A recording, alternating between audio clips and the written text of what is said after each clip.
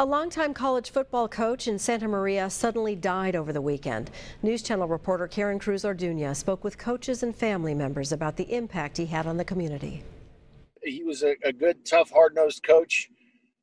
He really demanded a lot out of the players, but he was also a very kind-hearted person.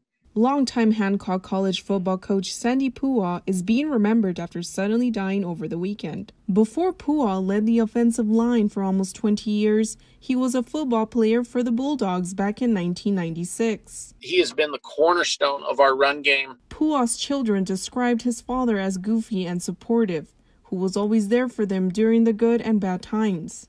We're just trying to take it day by day and do everything in honor of him. They say they will miss his vibrant energy. I mean, he was super funny, super cool. He was everything that you would want as a father. A GoFundMe has been set up for the family. Details are on our website.